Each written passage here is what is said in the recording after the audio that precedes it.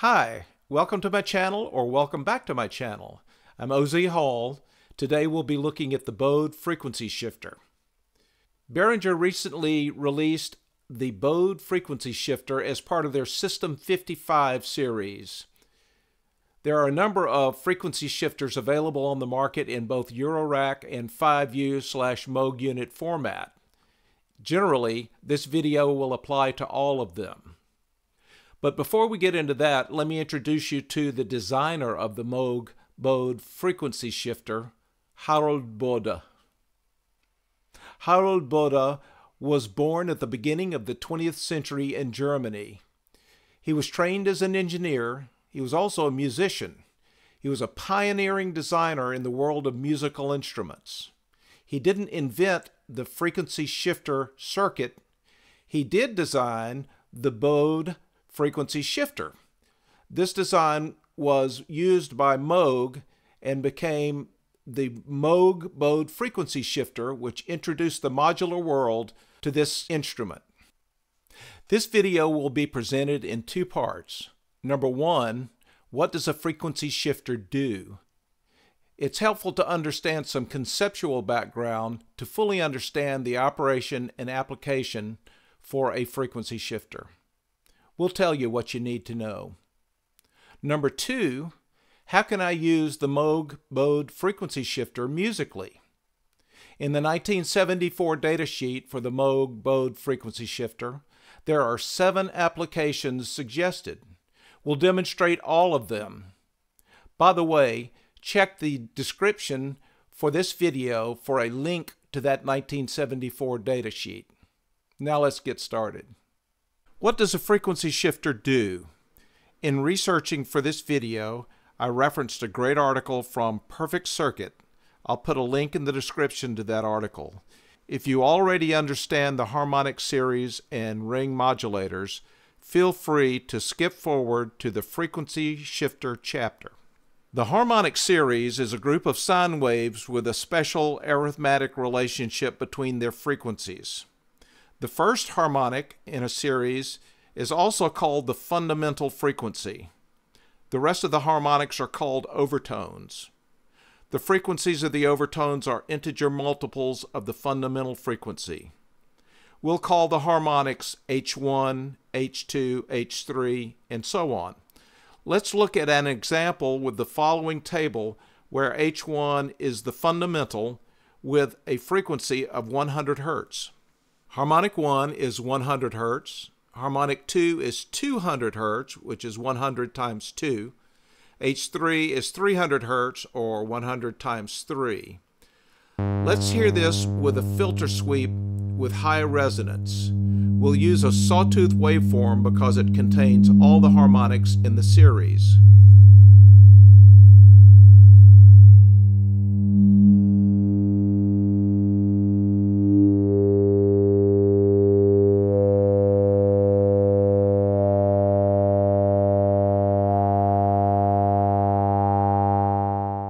You may be familiar with the sound of a ring modulator.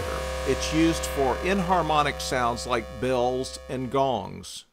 A ring modulator accepts 2 input signals, a program and a carrier.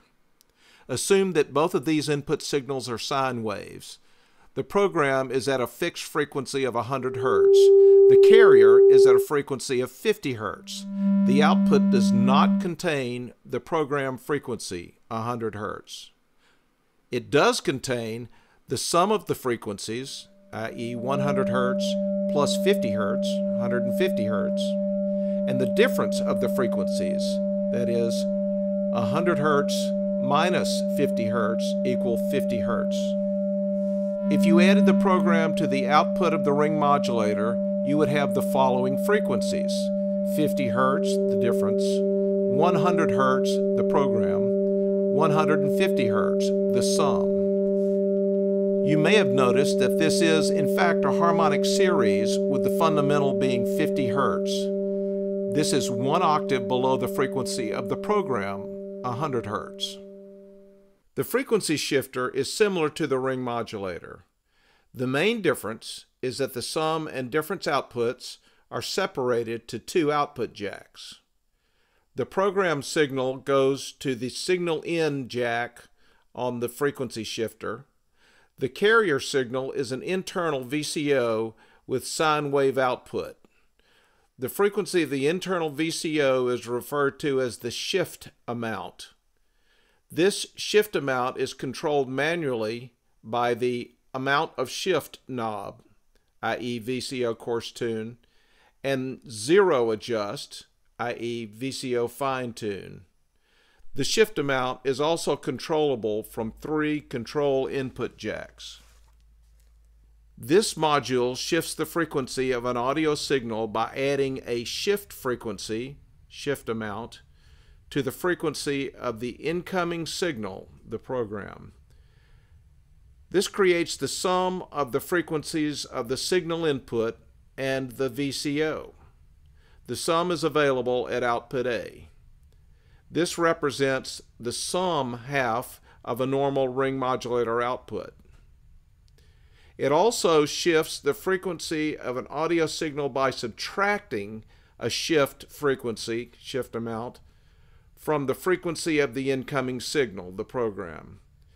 This creates the difference of the frequencies of the signal input and the VCO.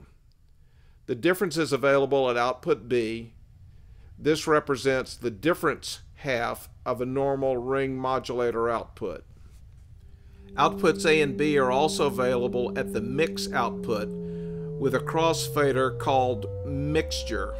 If equally mixed, this is the same as the output of a normal ring modulator. Also note that all of the VCO frequency controls go through a scale switch. This 6-position switch will scale and route the control inputs in one of 3 ways. First, at the 0 position, there's no control at all. This is useful for calibration. Second, the exponential position, EXP, this is for 1 volt per octave exponential frequency control of the internal VCO, the carrier. And 3, there are 4 different ranges of linear frequency control of the VCO. They're labeled 5 Hz, 50, 500, and 5000. Finally, there is a squelch control. This is effectively a noise gate which will mute the output if the input signal falls below the squelch threshold level. How is a frequency shifter different from a pitch shifter? A pitch shifter shifts all frequencies proportionally to maintain the frequency relationship of the harmonics to each other.